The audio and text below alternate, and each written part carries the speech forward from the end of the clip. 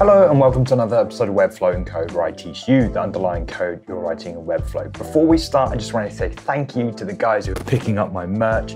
Really cool to imagine some people walking around with my merchandise. We've got a real flow squad going on here, which is really cool. Anyway, in this episode, we're going to discuss something I alluded to in one of my previous episodes when I talked about my new favorite custom code solution, Slater, which is great, by the way. You should go check that episode out. You should check the app out. It's really, really cool. But in this episode, we're going to talk about in the use case in which you want to write your own code locally, whether you're building a library or you just prefer that way of working in VS Code. And the best way to do that is to run it locally on your machine as a server and have your Webflow website pick that up. And that's a really good development workflow, really, really fast. It means you don't have to publish your Webflow website. So we're gonna dip into that today, and hopefully you'll learn a thing or two and you'll enjoy this one. So let's get stuck in. Cool, so what I've got here is basically an open folder ready for me to take charge. So first thing we wanna do is, with our terminal open, I'm gonna init this as an npm project. And yeah, all this is fine. Leave it as it is. I'm not too bothered about that. Okay, so we've initialized our project as an npm project. That means we can install packages. And the first one we're going to want to install is Webpack. And let's do Webpack and Webpack CLI in case we need it. And this is going to be the core of our project. Inside of this, let's just do it while it's waiting. We're going to create a webpack.config.js file. And in this, I'm going to copy some thing and we're going to explain some of this stuff here. We're going to remove that because that's my old project. Just a quick description on Webpack. Webpack takes all of your JavaScript files and bundles them together. It means you can organize and separate all your files rather than having to write them all in one file. It does a whole bunch of other things. You can transform things and whatever, but for our basic use case, we're just going to use it to package up all of our JavaScript and deliver it as one JavaScript file, or separate JavaScript files, which we'll come to understand in a bit. So what we're doing, we're setting the mode to production. This means it's going to minify. And again, you can have non-minified and minified version depending on dev and staging and all the rest of it. But we're just trying to keep it simple. We're going to minify it. And we're telling, this entry thing is telling it what file to take and where to put it. And you can see that we're already I've already defined a bit of a structure here. So let's just do that. Let's go source.index.js. Okay, let's already create that.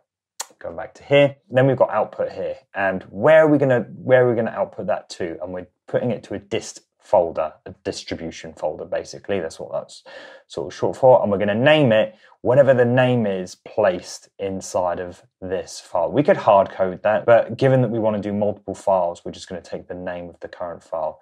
Name the library. No idea what that is, to be honest. And this is just a way of how it's going to package all those files up. And we're going to want UND, and then all the rest of it, we're just going to leave as that. So do copy that. I'll leave a little paste bin in the thing below, but just know that's what we're going to need. And we're going to edit this in a little bit. So the next thing we're going to want to do is set up a bunch of scripts that run based on what we type. So a common one is start or dev here. And these run when you type npm run dev, or npm start as a built-in one, so we could just type npm start. Paste those in. So these are the two commands we care about. Dev is going to be the one that bundles up all of our code, but whenever we change a file. So great for development purposes, that whenever we save a file, it will bundle it up and it will be immediately available inside of Webflow. Start is more of a packaging thing, and we won't be using that in this instance. I mean, that's kind of beyond the scope of the tutorial, but let's just get through getting something up and running. So we're just going to work with the dev command here. And let's just run that now, npm run dev, and see what happens. Missing scripts because I haven't saved it. npm run dev. So that's watching, and it should have built a dist folder, and there's our global thing, and it's got a load of other junk in there, and you don't need to worry about that, but that is essentially taking this file and putting it inside of that. So let's just start with a simple console log hello from index.js. Save that, and immediately we should see it's, there we go, there it is. And that's that. So how do we get this now inside of Webflow? If I split my terminal here, what we want to do is serve it, like run it on a local server so it's accessible on our machine from anywhere on our machine. This would, in a later date, be an online link, and you'll have to change that in time. But during development, this is kind of what you'll do. So we're not going to install anything. We're just going to use npx, and we're going to serve that distribution folder. And that's going to create a local server for us at localhost 3000. If I click that, open it up, you'll see our global.js, and that gives us access to that file. And I'm going to copy that because if we go into Webflow here, I've got a test page set up. And going down here, we're just going to put a script tag source equals, and then we're going to paste in that link. And if I publish this and load up our page, you'll see hello. I don't know why it's doing it twice, to be honest. Maybe there's something going on there, but ultimately we have our JavaScript running. And I could take that index file and write some JavaScript in there. So from hello wombats,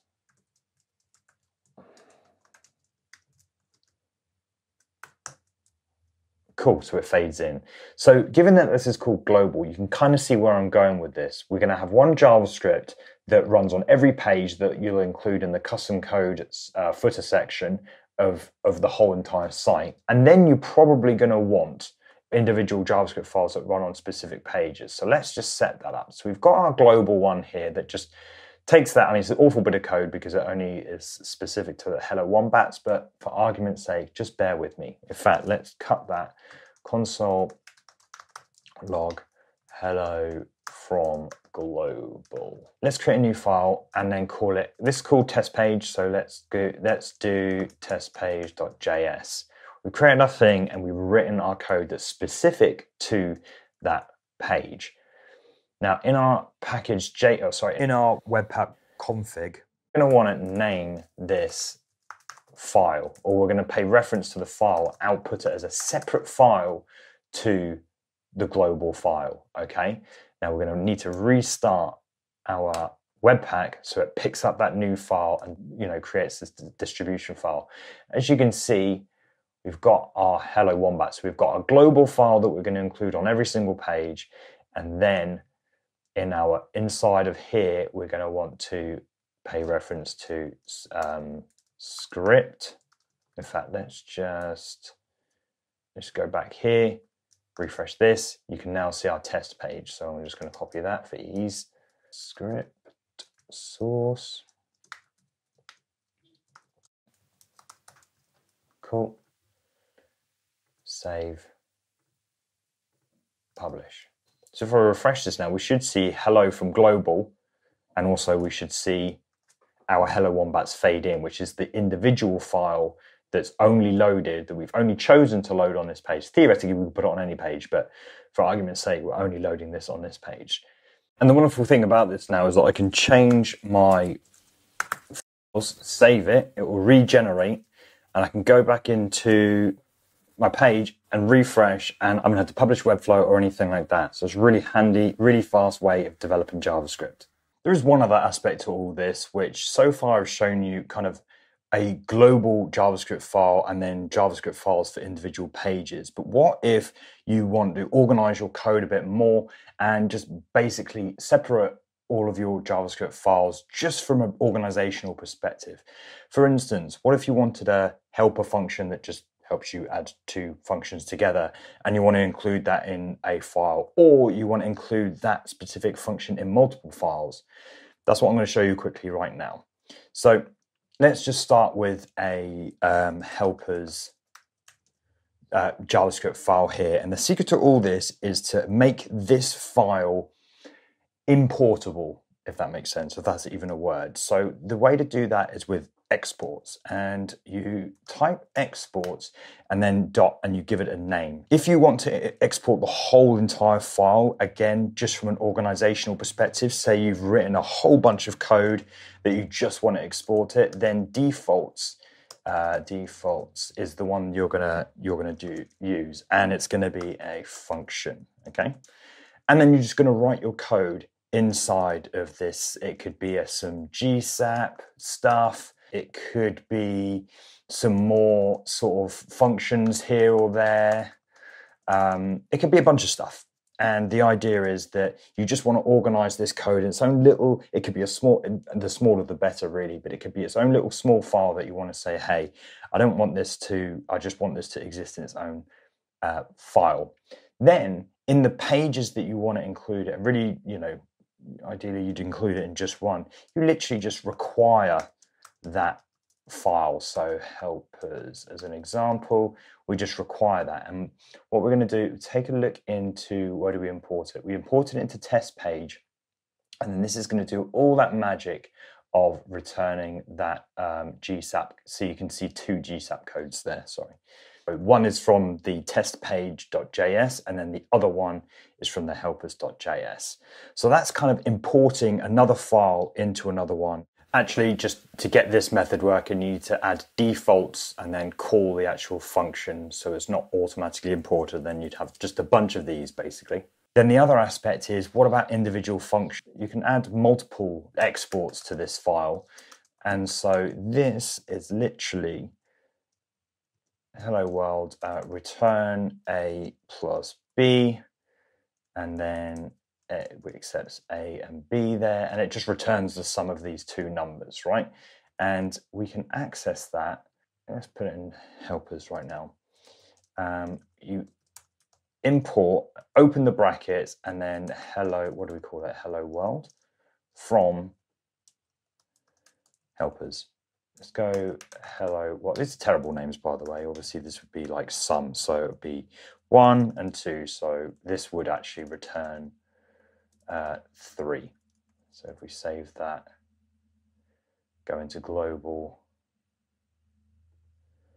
and there's our function there because we're actually using it. It does a lot of cleanup for us as well, and everything's compiled successfully. So you can see that I've imported a specific function. This and helpers is a perfect use case. You might have loads of helper functions, and I've imported it into the file that I want to use it. So there's a couple of different use cases there to just bundle everything up and keep everything organized.